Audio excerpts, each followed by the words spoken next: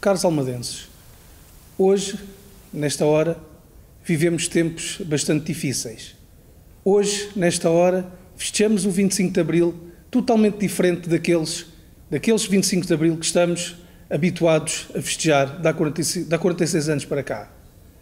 Temos que estar confinados às nossas residências, temos que proteger os nossos idosos, temos que nos proteger a nós próprios e aqueles que mais gostamos. Esta é a hora de proteção.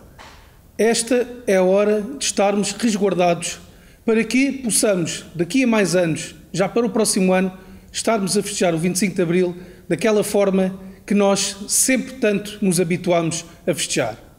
Eu quero aproveitar também estas breves palavras e agradecer também, quer à Câmara Municipal, quer ao Presidente da Assembleia Municipal de Almada, quer também à TV Almada, a oportunidade que está a dar aos deputados municipais para que, nesta forma e nestes tempos conturbados que vivemos, possamos transmitir e deixar umas palavras também de apreço e de reconhecimento destes 46 anos de 25 de Abril, destes 46 anos de liberdade. Quero também não poder deixar de o fazer, de agradecer os profissionais de saúde que com tanto afinco têm feito para que os portugueses, e neste caso também os almadenses, possam ter uma vida mais descontraída, possam ver os seus entes queridos bem de saúde e para que possamos estar novamente todos juntos a festejar o 25 de Abril. Quero também agradecer às forças policiais, aos bombeiros e todos aqueles, aos voluntários e todos aqueles que têm tido um enorme empenho para que possamos festejar o 25 de Abril de outra forma que sempre nos habituamos. Nesta altura eu quero-vos deixar apenas umas breves palavras relativamente ao tema para o qual aqui nos encontramos e escolhi este ano um poema. E é um poema de Rosa Maria Faria para o qual deixo e solicito encarecidamente a vossa atenção. Sou ainda criança, vivo em democracia, conquistada por aqueles que fizeram Abril um dia. De tanto ouvir falar de Abril e liberdade, pesquisei e estudei à procura da verdade. Descendente de um povo herói, heroína me fiz sentir. Procurar um bem na liberdade que um dia te faltou a ti. Povo nosso antecessor, que às palavras deste voz, na luta pela liberdade, conquistada por nossos avós. 46 anos passaram, desse dia de boa memória, em que o povo saiu à rua, fazendo a sua própria história. História de todos nós, que engrandece quem procura, conhecê-la profundamente, encontrando-a bela e pura. Do escuro surgiu a luz, da ditadura à liberdade.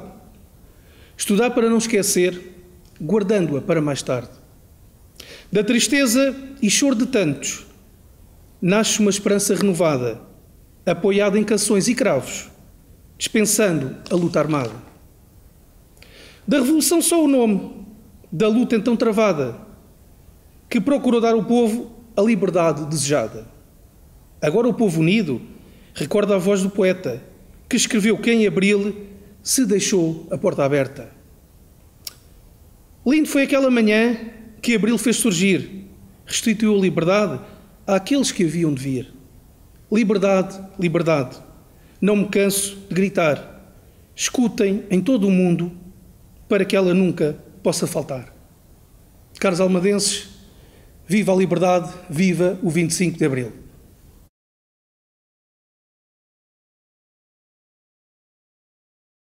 Excelentíssimas senhoras, excelentíssimos senhores, caras e caros concidadãos. Nunca como hoje foi tão importante falar em liberdade. Nenhum de nós ousaria imaginar, há escassos 2 meses, que a comemoração deste nosso dia, tão especial, tão carente da comunhão e da celebração conjunta, seria feita desta forma. O tempo, que tantas vezes nos falta e que agora, por tantas outras, nos parece sobrar, deve ser de reflexão. 46 anos depois, será o modelo de sociedade em que vivemos aquele que nos torna verdadeiramente livres? Acostumámo-nos a um padrão de vida onde raramente ousamos questionar as nossas escolhas. Não temos tempo para isso. Acomodámo-nos a olhar para o que se passa no nosso planeta com a frieza da distância física que nos separa dos acontecimentos. frequentemente longe da nossa vista, mas em resultado das nossas escolhas, sejam elas refletidas na alimentação, no trabalho ou no entretenimento, são exploradas pessoas, são torturados animais, são dizimados ecossistemas, é posto em causa o futuro dos nossos filhos, os próprios, a entenderem já nos dias que correm a pesada herança que têm em mãos. A liberdade que Abril nos trouxe não pode ter expressão nestes comportamentos, nesta ausência de reflexão crítica, nesta falta de fraternidade com aqueles que connosco convivem, nesta falta de solidariedade com as gerações mais jovens.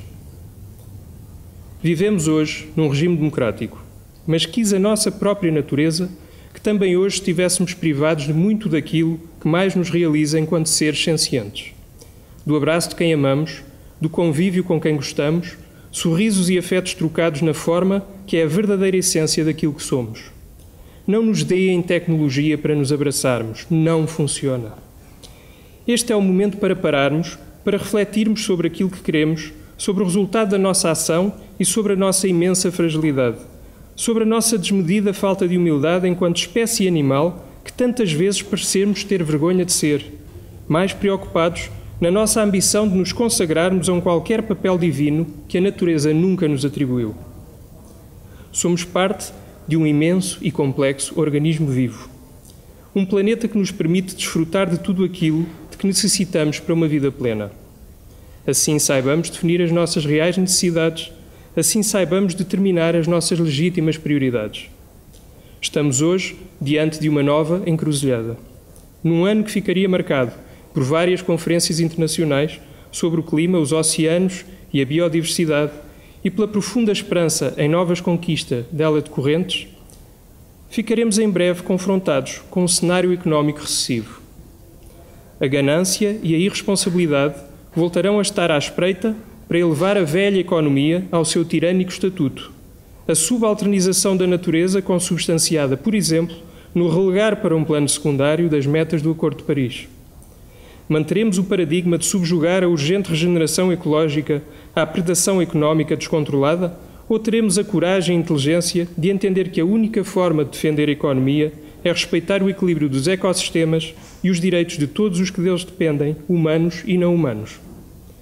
Teremos ou não a capacidade de criar uma nova economia que a todos por igual possa servir e que não continue a servir-se dos mais frágeis e vulneráveis? A natureza, alheia aos nossos caprichos, continuará a encarregar-se de nos julgar. Transformemos a ameaça com que hoje nos deparamos na oportunidade de, tal como outros que neste dia tanto nos inspiram e cuja coragem lhes deu, na nossa memória coletiva, o condão da imortalidade, iniciarmos uma nova revolução. Uma revolução que, no perpétuo espírito de Abril, nos torne mais empáticos, solidários e compassivos, conscientes de que apenas o respeito pela vida senciente e pelo equilíbrio dos ecossistemas nos garantirá a plena liberdade. Sabemos que esta luta será dura, mas a nobreza do seu fim, todos os sacrifícios merece. Cá continuaremos para a travar. Muito obrigado.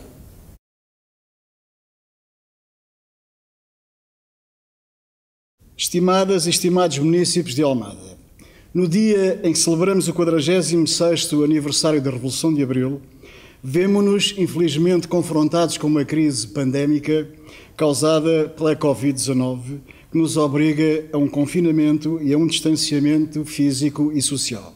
Contudo, e apesar de todas as limitações e restrições resultantes desta conjuntura atípica, os eleitos do Bloco de Esquerda associam-se a todas e a todos os cidadãos de Almada nas comemorações desta data histórica que assinala o derrube da ditadura fascista e da instauração da liberdade. Saudamos todas e todos os portugueses, em particular os munícipes de Almada, pelo discernimento e bom senso evidenciado, cumprindo todas as indicações das entidades competentes, ficando em casa, protegendo-se a si e aos outros, demonstrando um enorme espírito de resiliência, condição imprescindível e fundamental para suplantar esta crise e devolver a normalidade às nossas vidas. Enquanto defensores da democracia, da liberdade e dos direitos fundamentais para uma sociedade justa, é fundamental para os eleitos do Bloco de Esquerda evocar e celebrar o 25 de abril de 1974 em sessão solene, relembrando-se a enorme importância desta data. O fim da opressão e do autoritarismo e a conquista dos direitos essenciais para a consolidação da democracia, nomeadamente a saúde tendencialmente gratuita e universal. E, posteriormente, a criação do Serviço Nacional de Saúde, que tanto tem feito para todas e para todos durante esta pandemia. Em Portugal, sabemos que contamos com o Serviço Nacional de Saúde. É assim há 40 anos e agora, em estado de emergência, ainda mais. Quando as organizações internacionais recomendam cuidados universais para conter a Covid-19, Portugal tem a garantia de ter um Serviço Nacional de Saúde em que, mesmo fragilizado pelo subfinanciamento crónico, a regra é a gratuidade e a universalidade. E os profissionais do Serviço Nacional de Saúde, ainda que com legítimas razões de queixa sobre as suas carreiras e condições de trabalho, colocaram-se sem hesitações na linha da frente da resposta à crise e são motivo de orgulho para todo o país. Queremos, por isso, enaltecer o trabalho de todos os profissionais na área da saúde, no combate ao Covid-19, em particular a todo o Serviço Nacional de Saúde e os seus profissionais. Importa referir que, com as medidas de contenção há pouco mais de um mês, a perda dos rendimentos é já sentida na generalidade das famílias, sendo afetadas, sobretudo, as famílias com menores rendimentos. As populações e comunidades mais discriminadas e excluídas têm sido particularmente atingidas.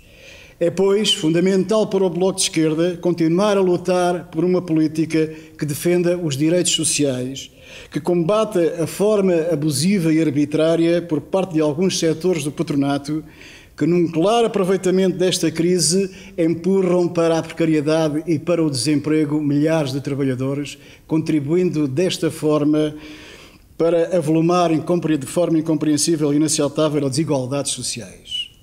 É crucial persistir na luta em defesa das conquistas de Abril, pela defesa do direito à habitação, em que Almada assume proporções verdadeiramente dramáticas, pois no nosso concelho são infelizmente milhares as famílias que vivem em condições indignas e desumanas ou simplesmente não têm casa. É, pois, de vital importância que a Câmara Municipal de Almada cumpra a sua responsabilidade enquanto poder local executivo, encontrando soluções urgentes para estas famílias mais carenciadas, com mobilização do Parque Habitacional Público Municipal ou do Estado Central e ainda, se necessário, requisição a privados.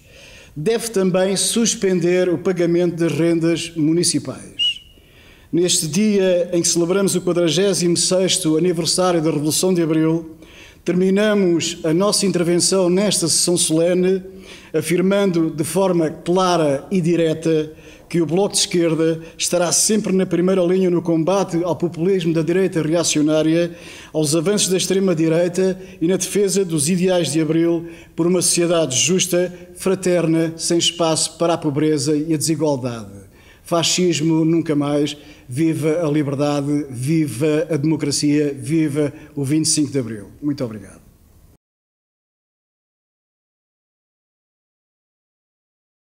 Senhora Presidente da Câmara, Senhor Presidente da Assembleia Municipal, Senhores Vereadores, Senhores Deputados Municipais e caros almadenses. Tempos difíceis para falar sobre liberdade quando estamos maioritariamente retidos em casa, com grande incerteza sobre o futuro e correndo o risco de tudo o que dissemos poder ser rapidamente ultrapassado. As nossas ambições e sonhos foram anulados por uma revolução na origem da natureza e, sobretudo, na incúria dos homens. Confirmou-se que o mundo é um só e qualquer pequeno acontecimento num continente pode originar uma tempestade noutra parte do globo. De certo, já aprendemos que a nossa vida é frágil. Isto pode ser bom para nos tornarmos mais humildes, humanos e tolerantes com as diferenças individuais. Afinal, todos temos mais em comum do que alguma vez imaginamos.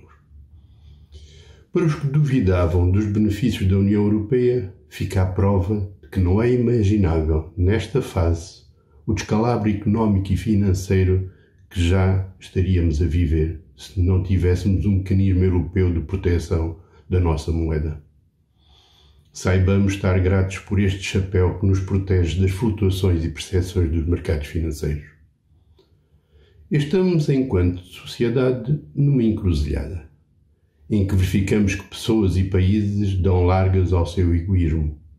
Mas também aqui vimos heroísmos e medidas de solidariedade entre nações por toda a Europa e por todo o mundo, o que permite aumentar a confiança que estes últimos vão triunfar, como sempre aconteceu.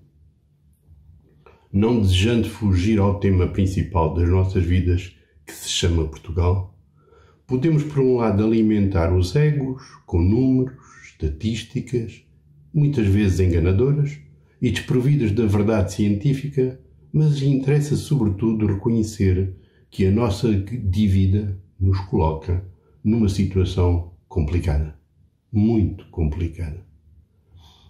Não pagar, exatamente no momento em que nos interessa contrair mais dívida, não é solução, é loucura.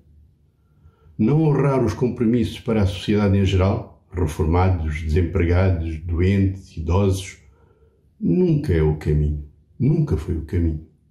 Pois o nosso país sempre se pautou por ser solidário e em conjunto enfrentar os problemas e em conjunto celebrar as vitórias.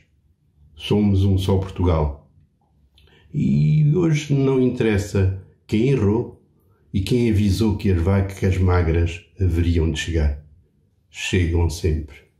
E desta vez aterraram demasiado rápido.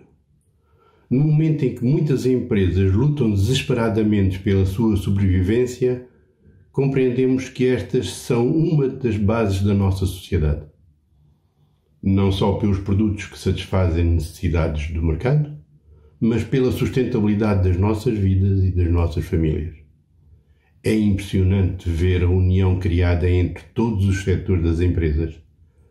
A alegria como são celebradas as pequenas vitórias, como são acarinhadas as novas ideias, a coragem como se enfrentam os novos desafios.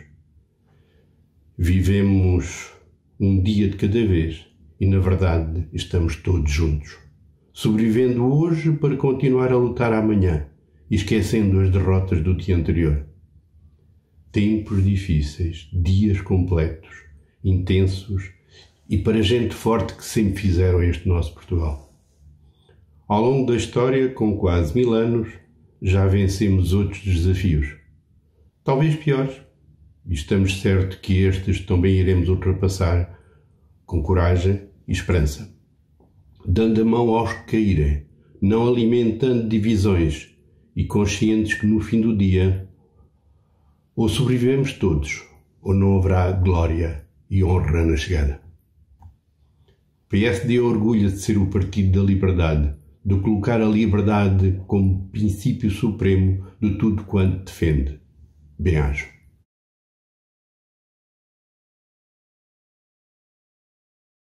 Caras e caros almadenses, celebramos hoje uma das mais importantes datas da nossa história, o 25 de abril de 1974. Esta foi a madrugada por que muitos esperavam, o dia que pôs fim a uma ditadura fascista que durante 48 anos assombrou o nosso país, onde o medo imperava, onde o povo não tinha voz. Um país de censura, de clausura e de opressão. Um país que já não conhecemos, mas importa não esquecer. Há precisamente 46 anos, o país renasceu. Esta foi a madrugada de uma revolução que nos chegou pelas mãos dos capitães de Abril, ao som do Grândola Vila Morena de Zeca Afonso e com o cheiro e frescura de um cravo vermelho orgulhosamente erguido. Celebramos hoje a liberdade. A liberdade que é um dos princípios fundamentais da democracia, em que hoje vivemos. Um dos pressupostos essenciais à existência de um país mais justo e mais solidário. Mas o 25 de Abril não nos trouxe só a liberdade. Trouxe-nos muito mais do que isso. Trouxe o país democrático no qual vivemos e a Constituição da República Portuguesa de 1976. E com ela, os direitos, liberdades e garantias que a minha geração e as gerações mais novas, que já nasceram a liberdade, sempre tiveram garantidos. Mas trouxe também a democracia representativa, assente em eleições livres, em que a vontade do povo, expressa através do seu voto, escolhe aqueles que nos representam e que têm nas suas mãos os destinos das nossas terras, do nosso país e da Europa. Trouxe o poder local democrático, mais próximo dos cidadãos, composto por mulheres e homens com uma enorme vontade de transformar, melhorar a vida dos seus cidadãos, com o altruísmo próprio que os caracteriza e que sempre que necessário estão lá, a fazer o possível e o impossível por cada um de nós.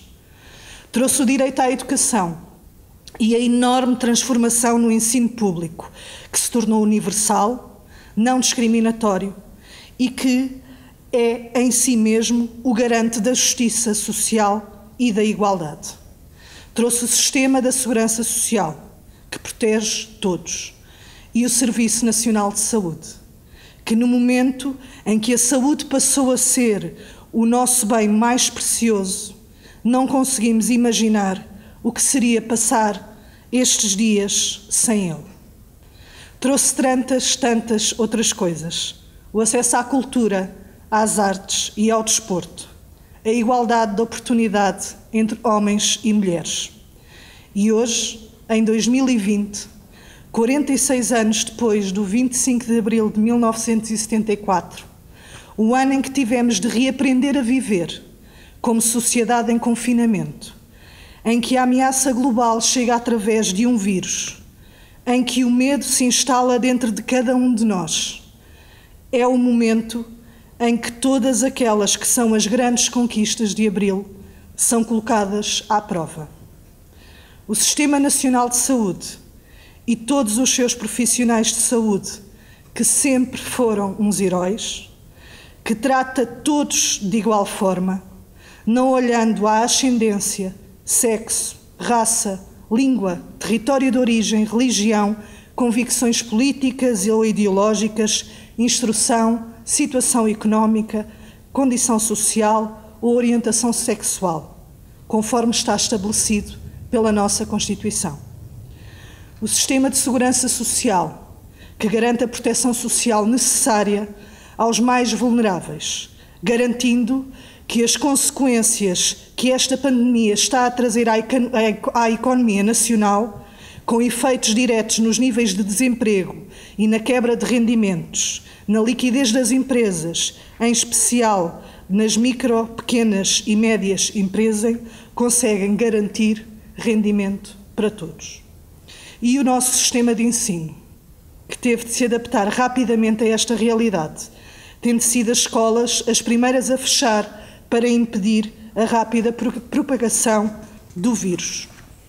A escola passou assim a ser em cada um, longe dos seus colegas, na sua casa, com uma enorme capacidade de adaptação por parte dos professores, dos alunos, dos pais e de toda a comunidade escolar. E o poder local democrático, aquele que mais perto está de cada um de nós e que tudo tem feito para garantir que ninguém fica para trás, garantindo os serviços essenciais como a recolha de resíduos, limpeza e desinfecção dos espaços públicos, água e saneamento básico, mas também a sua inexcedível capacidade de encontrar soluções para os mais vulneráveis, como os sem-abrigo, a rede de apoio aos mais idosos e às famílias com maior dificuldade económica. Caras e caros almadenses, ninguém fica para trás, porque há 46 anos, em 25 de abril de 74, os jovens capitães de Abril e todos os resistentes antifascistas deram-nos a esperança de um Portugal melhor, um Portugal em que todos contam. Ainda há muito por fazer, mas não podemos retroceder. Este ano, mais do que dizer que abril ainda está por cumprir, todos temos de celebrar estas e outras grandes conquistas de abril, porque sem elas, hoje estaríamos a viver tempos muito mais difíceis, mais injustos e menos livres. Abril será sempre uma festa. Abril será sempre para celebrar. E somos nós, a minha geração e as gerações mais novas, nascidas num país livre, justo e solidário, que faremos esta celebração perdurar no tempo. Venha quem vier, custe a quem custar. Viva o 25 de Abril, viva a Almada e viva Portugal.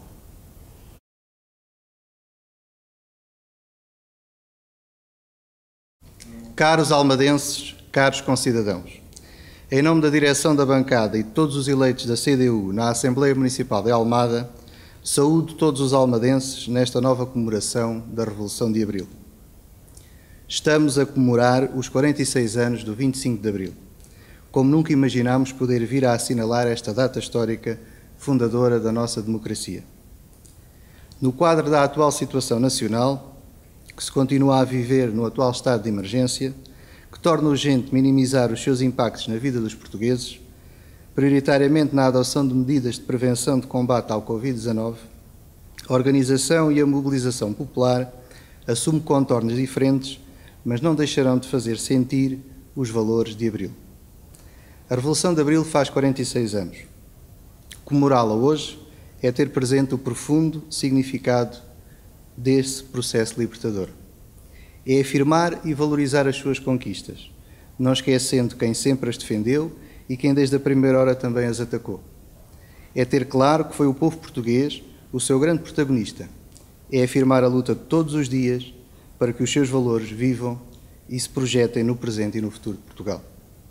Comemorar Abril é exaltar o que a partir daí se iniciou. É evocar a esperança devolvida ao povo português que tomara nas suas mãos o seu destino ao lado dos capitães que ousaram corajosamente enfrentar o regime fascista, suportados na consciência, vontade e luta de muitos homens e mulheres que ao longo de mais de 4 décadas passaram pelas prisões, clandestinidade, tortura, exílio e demasiadas vezes deram a sua própria vida para abrir as portas para uma sociedade mais justa e solidária. Abriu caminho a conquistas objetivas de dignidade humana, assentes na devolução ao povo português dos seus direitos, liberdades e garantias, suportadas pela dimensão democrática e progressista da Constituição da República Portuguesa de 1976, lei fundamental que estabelece direitos nos acessos à saúde, à educação, à habitação, à proteção social e universalizou o direito ao voto. Continuar Abril é o caminho, mas a firmeza dos seus passos vai mais além. E ir mais além é cumprir Abril. Cumprir o que está plasmado na Constituição, onde as regiões administrativas urgem como patamar de reorganização territorial, por isso considerado por muitos que deve ser assumido como um desígnio de construção do edifício democrático. Caros almadenses, caros concidadãos, na atual situação coletiva que vivemos, não podemos deixar de alertar para os sinais de ameaça aos direitos dos trabalhadores, servindo o estado de emergência por um aproveitamento para o aumento da exploração e apropriação dos recursos do Estado e da Segurança Social por parte daqueles que querem amplificar as consequências negativas na economia com o objetivo de canalizar esses mesmos recursos para os seus grupos económicos. Perante este cenário, é urgente e necessária a defesa intransigente dos direitos dos trabalhadores e dos seus salários. Exigir o reforço dos serviços públicos em áreas fundamentais como a saúde, a educação e a proteção social. Reclamar medidas para as pequenas e médias empresas que são o garante da nossa produção. Apoiar os profissionais da cultura e das artes com todas as suas particularidades. Em tempos de incerteza, torna-se fundamental que não deixemos que se instale o medo e enfrentemos esses desafios com elevação e coragem.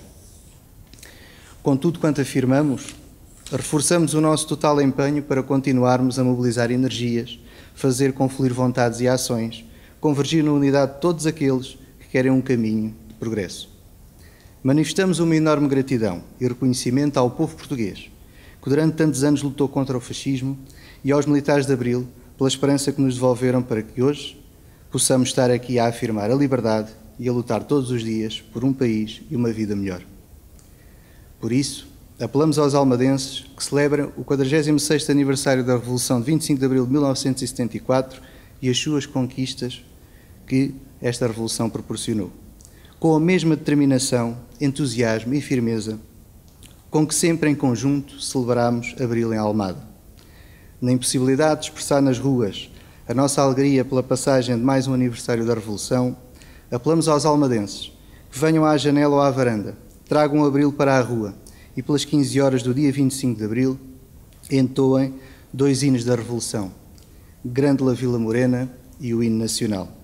Viva o 25 de Abril, viva a democracia, viva a liberdade.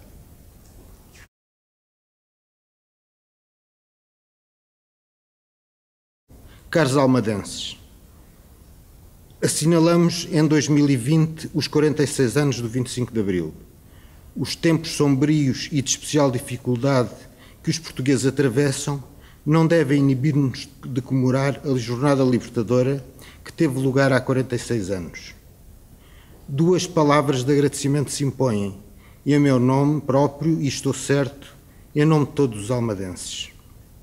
A primeira palavra de agradecimento é dirigida aos jovens capitães de Abril que, tendo como apoio a sua coragem e a sua generosidade, puseram fim a uma ditadura de 48 anos e abriram a Portugal novas portas. As portas que Abril abriu. A segunda palavra de agradecimento é dirigida aos resistentes, aqueles que, saídos do povo, pertencentes ao povo, combateram abnegadamente o fascismo ao longo de quase meio século. Como escreveu o poeta, mesmo na noite mais triste, em tempo de servidão, há sempre alguém que resiste, há sempre alguém que diz não. Em Almada, ao longo de várias gerações, muitos resistiram e disseram não, arriscando a liberdade e a própria vida. Para eles, um muito obrigado. Aos militares de Abril e aos resistentes devemos a nossa liberdade, mas também lhes devemos a devoção da esperança. A esperança que renasceu depois de tempos sombrios e tristes de repressão.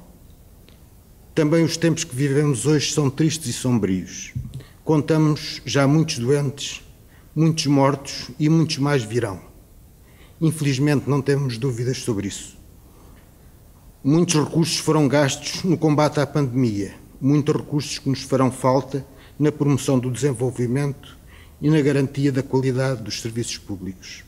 Muita riqueza se perdeu, muitos jovens e menos jovens perderam o emprego, muitas famílias atravessam dificuldades e sabemos que ainda há muito caminho íngreme e pedregoso a percorrer. Os tempos que vivemos são de desconforto, para muitos mesmo de sofrimento, e são tempos de retrocesso. Caros autarcas, caros almadenses, comemorar Abril faz mesmo sentido. Lembrar Abril é mesmo indispensável. Inspirados por Abril, precisamos de contrapor ao medo, à tristeza, à escuridão, uma nova esperança. Urge juntar forças e criar condições para uma nova madrugada. Uma madrugada de vida, de liberdade, de solidariedade. Uma madrugada de valorização da nossa democracia como o chão em que podemos fazer germinar o desenvolvimento e o bem-estar. Exaltar a liberdade é necessário e faz sentido. É em liberdade que se pode garantir a segurança e o progresso social. Nós sabemos que vamos vencer a doença e as chagas que provocou e ainda vai provocar na nossa vida, na nossa sociedade e na nossa economia. Mas vai ser duro, vai ser trabalhoso. As nossas juntas de freguesia e a Câmara Municipal são apoios valiosos, indispensáveis para todos e particularmente para os mais vulneráveis. Só com as autarquias se pode perspectivar a arrancada de recuperação e desenvolvimento de que agora estamos tão necessitados. Cumprir Abril solidariamente, afirmar a vida, a liberdade e a esperança em melhores dias. Todos juntos, viva o 25 de Abril, viva Portugal, viva Almada.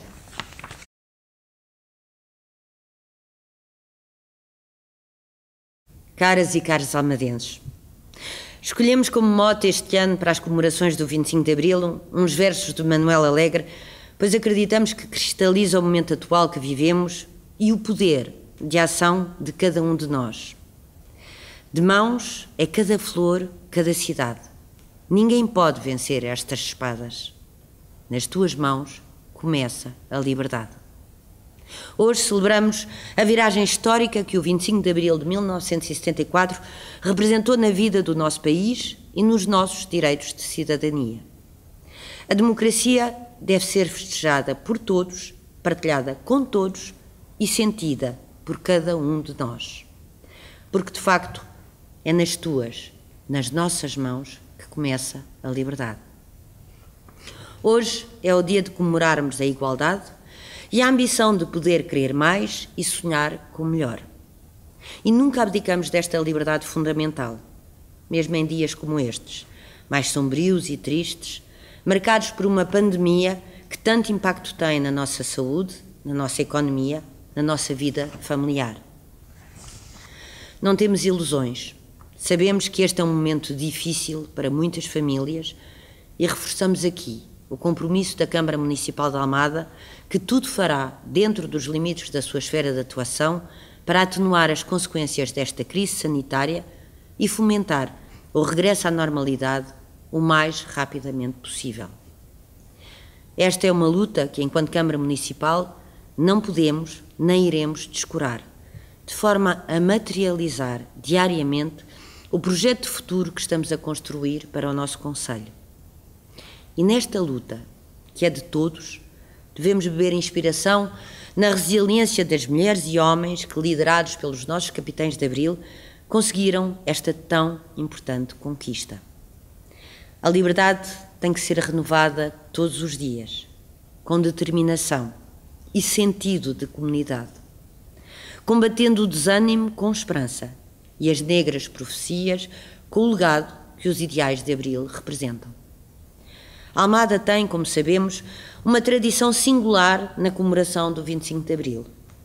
E foi por isso que, mesmo com o contexto atual, não quisemos deixar de assinalar esta data através desta cerimónia solene particular e que junta todas as forças políticas, a freguesia e uniões de freguesia, assim como com uma programação de iniciativas variadas que se irá prolongar até ao 1º de maio.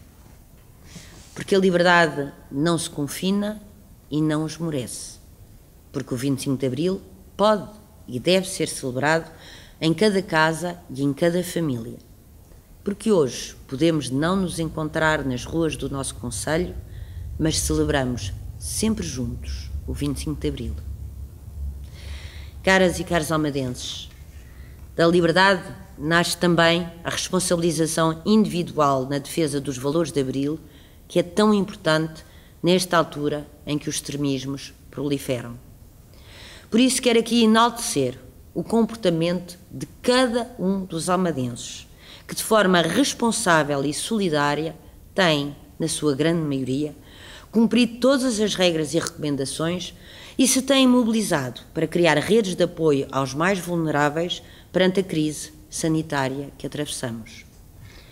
Permitam-me também que destaque o empenho e a consciência de serviço público de cada um dos trabalhadores da autarquia, graças aos quais tem sido possível implementar medidas para atenuar as consequências desta pandemia.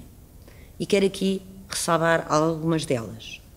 A abertura do espaço de acolhimento às pessoas em situação de sem-abrigo, o lançamento do plano de emergência social que já apoiou mais de 300 famílias, assim como o apoio às IPSS na entrega de 5.000 refeições, a prorrogação do prazo de pagamento das rendas das habitações municipais, o reforço de verbas a atribuir às IPSS para apoio à contratação de pessoal e aquisição de equipamentos, a criação na Pousada de Juventude de uma unidade de acolhimentos de doentes com Covid positivo que não necessitam de internamento hospitalar, a desinfecção do nosso espaço público, com especial incidência nas zonas comuns, a isenção de várias taxas aos comerciantes, a inauguração da Unidade de Saúde do Pragal dedicada ao Covid-19 e o novo centro de testes no município, a isenção de pagamento por parte dos SMAs, a IPSS e bombeiros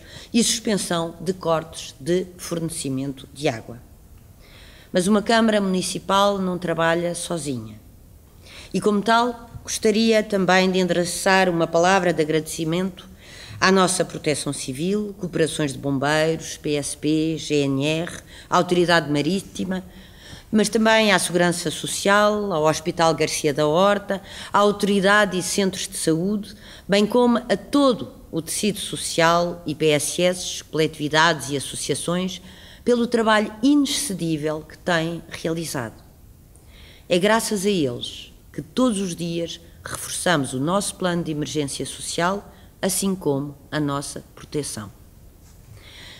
Caros e caras almadenses, sabemos e compreendemos que a exigência destes tempos excepcionais é enorme e cabe-nos estar à altura da responsabilidade de garantir em todas as circunstâncias o serviço público.